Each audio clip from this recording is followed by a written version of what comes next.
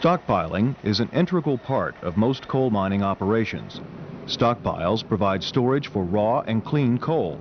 Raw coal is stored to provide a steady supply of material for the preparation plant, and clean coal is stored to provide a sufficient supply to meet customer demands.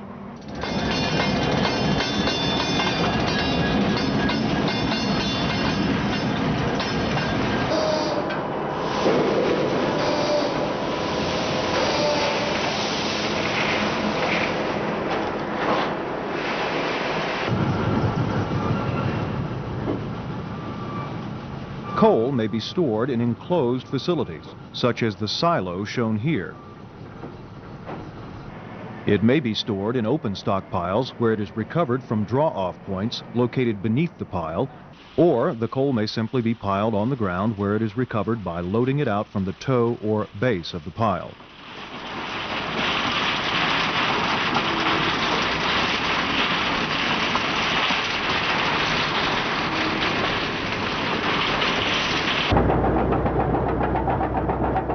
Stockpiles are, by their very nature, potentially dangerous structures upon which to work. The material is stored in a relatively loose condition, but moisture, freezing within the stockpile, and the compaction of mobile equipment operating on it will sometimes allow the stockpile slope to stand at a steep angle. But in this condition, the material is only marginally stable, because any temporary strength due to moisture or freezing may be lost as weather conditions change. Safety problems may also be aggravated when some mines exceed the original designed capacity of storage facilities because of production demands or lack of space for additional storage piles. This leads to construction of higher stockpiles and the increased use of mobile equipment operating directly on top of the stockpiled material. Surge piles that have materials being removed by underground feeders can be particularly dangerous. The main reasons for this are: 1. Material feeding into the draw point will not support weight and will act like quicksand. 2. Material around the edge of the draw hole is weak and marginally stable. And 3. There's the possibility of material bridging over the draw point, causing a hidden void. A model of a surge pile and miniature toys representing mine personnel and equipment will be used to demonstrate what happens inside piles that can create hazardous conditions for personnel working on them. The coal used in this model has been layered with sand to increase the visual effectiveness of the demonstration. Draw holes are formed when the feeder underneath the pile draws off the material from above. As material flows down through the feeder opening, a cone-shaped zone and draw hole is formed above the draw point. If a person or piece of equipment is on the pile within this zone when the feeder is activated, the flowing material will not support the weight. And when the cone-shaped zone widens, the equipment and operator are pulled into the hole.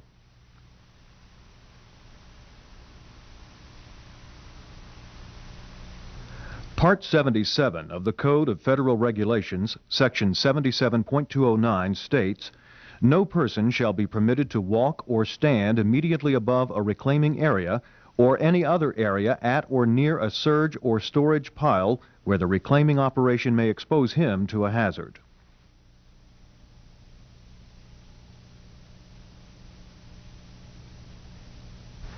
Another reason why surge piles are hazardous to work on is the possibility of material bridging or arching over the draw point and creating a void just above the feeder opening. This can be extremely dangerous because the void cannot be detected from the surface. Recent mining accident records show that the majority of coal stockpile accidents have occurred when a dozer was driven over a bridged area of a stockpile, and the area suddenly collapsed, burying the machine and the operator. To better illustrate how bridged material can fail under the weight of mobile equipment or personnel, let us return to our model. Here we see a bridged condition that could have resulted from fines and moisture that caused the material to cake and adhere together, making it less free-flowing, or it might have been caused by freezing, where moisture and ice bonds the material near the surface, preventing it from flowing freely. This creates a frozen crust-like area or bridge of material having high temporary strength. At the same time, the material deeper within the pile, below the bridge, does not freeze and may continue to flow, thereby causing a void or cavity to form above the draw point.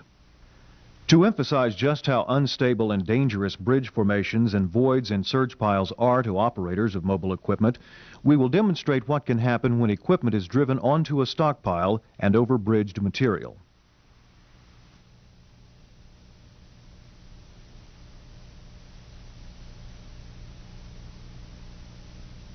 The bridged material may have enough strength to support its own weight, but it may not support the weight of a piece of equipment or even a person, especially when it has been weakened due to thawing or spalling underneath.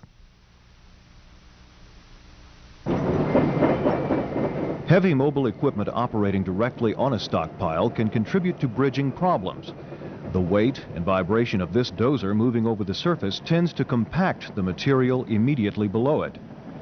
Continued packing of the material helps form the bridge and the creation of a void below the bridge as the looser material above the draw point continues to flow into the feeder. Compaction of material near the surface of a stockpile may also result from material that is dumped from a conveyor. And as the pile gets higher, the weight of the material itself increases the compaction. To help equipment operators and others involved in stockpiling operations avoid the dangers of bridged materials, hidden voids, and weak material and quicksand-like conditions around draw holes, it's important to identify the location of the draw points, the location of the feeders under the pile, and to determine which feeders are operating. Some mines suspend indicators or markers from cables directly above the feeders to identify their location. These indicators may be brightly colored markers, lights, or other highly visible objects that will help guide operators to safely position their equipment during stockpiling operations. Equipment operators should also be given a chart that indicates the safe operating distances from the center of the feeders or from the unstable areas such as draw holes that are formed by the cone-shaped zones above the feeders. These measurements are based on the pile height and the angle of the material. To avoid getting too close to the draw hole, it is extremely important for mobile equipment operators and other workers on stockpiles to know which feeders are operating. They must also be aware that some feeders are automatically controlled or programmed to begin discharging when another draw point runs empty. Prep plant, Greg Schubert. Yeah, go ahead, prep plant. Yeah, we want to reclaim 700 ton an hour off of B stacker. Everyone involved in stockpiling operations should know which feeders are being used and who is working on the pile. Before starting a feeder, plant operators must be certain by visual inspection or other positive means of communication that no one will be endangered. Reliable communication between plant personnel and equipment operators is essential. A two-way radio is an effective, direct method of communication between the feeder operator and dozer operators on the stockpile. Many potential problems can be eliminated with the use of such equipment. Other effective methods for communicating which feeders are in operation include a series of indicator lights that can be readily seen by the equipment operators. These may light up or blink when the feeder is activated. These monitoring devices were designed to alert equipment operators of feed material activity and the possible presence of a bridge formation and void above a discharge point. As an added precaution, workers should always suspect that there is a hidden void over each feeder, because a void can develop any time that a feeder might be activated. A mobile equipment operator who works directly on the pile should communicate with an assigned person periodically on a regular time cycle to keep other employees aware of their condition, that they are safe. Time intervals between communications should be fairly frequent, not to exceed 30 minutes. Failure to receive communication from an equipment operator must be investigated immediately to determine the cause of the delay. The on-shift foreman should always try to maintain close and frequent communication with the equipment operators. As stated under federal regulations, no employee shall be assigned or allowed to work alone in any area where hazardous conditions exist unless they can communicate with others, can be heard, or can be seen. When stockpile activities are in progress, all employees should be trained to keep an eye on operations whenever possible. The monitoring of equipment operators or pedestrians on or around stockpiles can be done in various ways depending on location and visible accessibility. If the control panel operator's station is located where he or she can keep in visible contact, this should be encouraged.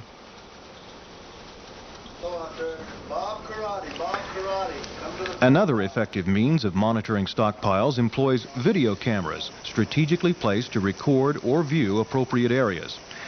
These monitors allow for continuous viewing of the operations and are not affected by weather conditions and human error. At many mines, stockpiling operations are performed at night or during dark, overcast, and dismal weather conditions. Adequate lighting must be provided on mobile equipment and stationary installations to illuminate the working areas of the pile. Area lighting that illuminates equipment in stockpiles should be installed in such a way or angle that it reduces glare into the operator's cab. Also, spotlights installed directly over the draw-off points would provide additional illumination and, more importantly, would help mobile equipment operators identify the danger areas at night. Operators should be in place on top of the stockpile early in the loading process and during the entire operation. In this way, they can keep the drawdown area and reclaim holes full of material, which will allow them to observe the material as it feeds into the draw point and to better know what areas of the pile are safe to operate on. Because of the limited field of view from the dozer cab and the danger of collapse of the edge of the draw hole, operators shouldn't push material directly into the hole. Instead, it should be bumped in with the next blade of material. This will allow the dozer to maintain a safe distance from the edge. Also, the dozer should always be operated perpendicular to or straight toward the edge of the draw hole. This gives the operator more time to back up should a slope failure occur or if the material starts to settle. And finally, the dozer should always operate facing the draw hole to prevent accidentally backing into the hole. Operators of stockpiling equipment should always wear seat belts. Records show that operators not wearing seat belts who are involved in stockpile accidents are more likely to be injured by striking interior parts of the vehicle or be killed if thrown out and by the equipment rolling over them than they would by being engulfed in loose material and suffocating. All mobile equipment that operates on a surge pile should be equipped with a fully enclosed cab. Other safety features include strong window mountings and high-strength window material or guards that will maintain their integrity should the equipment become buried. The need for further development and implementation of methods and materials to improve cab integrity and safety, such as altering the window mounting and using an aviation-type safety glass, has been brought to the attention of equipment manufacturers and mine operators. Dozer cabs should be provided with one or more self-contained self-rescuers. The number required can be determined by the estimated time needed to recover an operator and equipment if they were drawn into a surge pile and covered with material. Operators thoroughly trained in using an SCSR may substantially enhance their chance for survival if they are trapped inside a cab which is buried under material. Using the SCSR breathing apparatus could keep them alive and give the rescue team additional time to reach them. It is also recommended that enclosed cab stockpiling equipment be provided with an operable interior light to allow the operator to don his SCSR. If the equipment does happen to be drawn into a hole, operators should stay in their cabs. If they jump, they will very likely be pulled into the loose material and would then be buried by the material and die from suffocation. If you are involved in an accident where your cab is covered by material, stay in the cab, shut off the equipment's engine, and if a two-way radio is available, try to call for help. When the cab is completely covered, you'll need to put on your breathing apparatus and remain inside the cab until rescuers reach you. Every company that uses mobile equipment for stockpiling operations should have a rescue and recovery plan in case of a stockpile accident. Such plans will be site-specific and formulated by the company for their particular operation, and they should include these two basic elements. 1. Information regarding the location and availability of equipment that could be used to dig out specific pieces of equipment that may be buried in a stockpile accident. And 2. A listing of readily available emergency medical services and rescue recovery equipment and personnel. All rescue and recovery plans should include the designation of a person or persons to be responsible and in charge of recovery activity. And the methods of organization and implementation of this plan should be incorporated into the company's safety training program.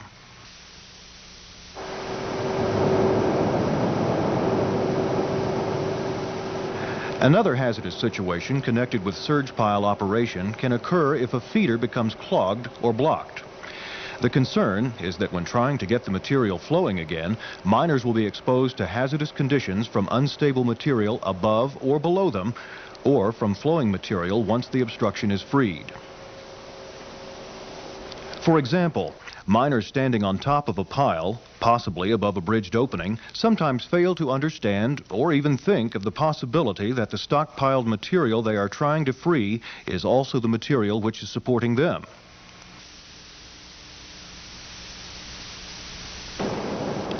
Some storage facilities may be equipped with accessory units, such as vibrators, which are designed to break up any bridges or blockage. If they fail to free the blockage, then it may be necessary to excavate into the pile to break loose the material. This is a potentially dangerous job that must be performed carefully with trained personnel. Material should be removed while working from a safe area to the side of the pile, so that equipment and personnel are not exposed to the hazard of breaking into a void.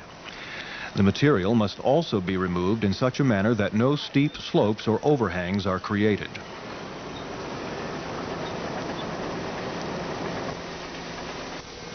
How about your gray shooter?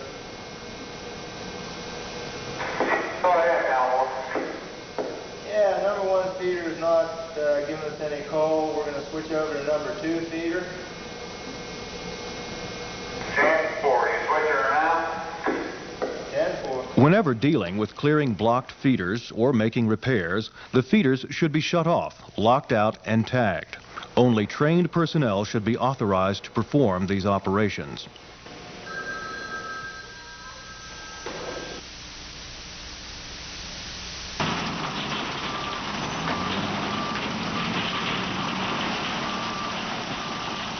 Sometimes coal is stored by simply dumping it on the ground, using conveyors or trucks and dozers. There are no draw-off points, so it's usually reclaimed from the pile with front-end loaders that remove the coal from the toe or base of the slope. In such open-type stockpiles, without draw-off points, the hazards are somewhat different from surge piles, but the dangers of loose, marginally stable materials still remain.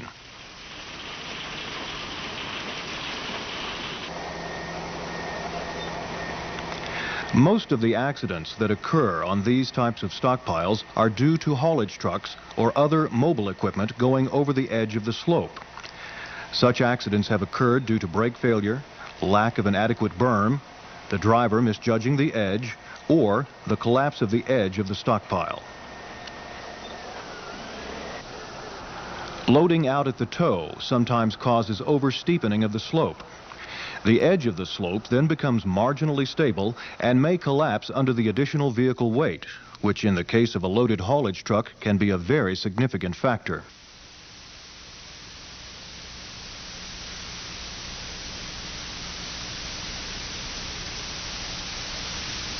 Other accidents, such as material falling onto operators and their equipment at the base of the stockpile, can also occur due to oversteepened slopes. Loading out at the tow operations also presents a hazard to those on foot at the base of the pile, particularly truck or loader operators who may be engulfed by falling material while walking between their equipment and the pile. These people must be trained to avoid these areas. The hazards of operating at the base of the pile increases significantly as the stockpile height increases, especially when the pile becomes higher than the reach of the loader. When this occurs, there is more danger of oversteepening or undercutting the pile. A good safety rule is for the loader not to work into the toe of a pile which is higher than the reach of the loader bucket. This limitation will enable the loader operator to safely trim down steep or overhanging material and will restrict the amount of material which could be involved in a slide or slope failure. When a stockpile has become oversteepened from being loaded out, material should be bumped over the top of the pile and worked down until the slope reaches its angle of repose. Loader operators should keep their equipment nearly perpendicular to, pointed straight toward, the slope. This will help keep the operator's compartment farther away from potential slides. And if the slope is frozen, operators must be aware of the danger of ice binding the material, causing the slope to form an overhang or stand at a steep angle. Then, when the thawing occurs, the material may collapse without warning. The dumping of additional material on a pile and reclaiming material from the toe of the pile should be coordinated so that equipment is not dumping on top of the pile near the area where material is being loaded out from the toe of the slope. When operating equipment on top of stockpiles, certain safety practices should be followed to avoid potentially hazardous conditions. Haulage trucks should dump the material back from the edge of the pile. A good rule of thumb is 1 truck length back from the edge. If it must be pushed over the edge, let a dozer push or bump it over. Equipment operators should travel at reduced speeds when backing toward the edge of a slope and then bring their vehicle to a gradual stop. An abrupt stop near the edge imparts an additional force on the slope material, which can cause the collapse of a marginally stable slope. Berms provide a visual indicator of the location of the slope edge, and although they may be capable of offering resistance to the passage of equipment, a typical axle height berm is not normally capable of stopping a large truck and should not be relied on to do so. Also, the presence of a berm does not necessarily mean that it is safe to back up all the way to the berm and dump, because the slope may have been undercut on the other side during loadout operations. At some dumping points, such as unloading into hoppers, solid permanent type berms or stop blocks are used.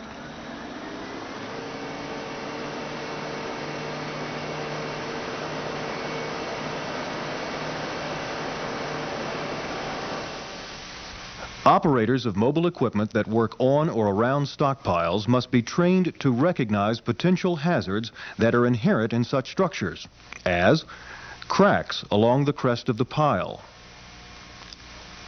slumping on the slope, bulging at the toe, material sloughing, and other signs of slope instability. They must correct or report these dangerous and impending conditions, and they must avoid traveling on suspect areas.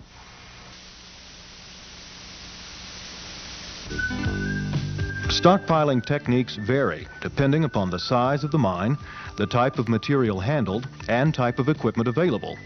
Some techniques are safer than others and should be used when applicable.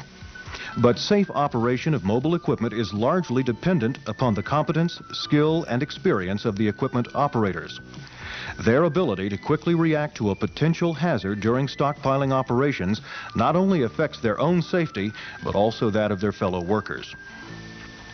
But in the final analysis, safety is the responsibility of every employee, from the equipment operator to the mine management.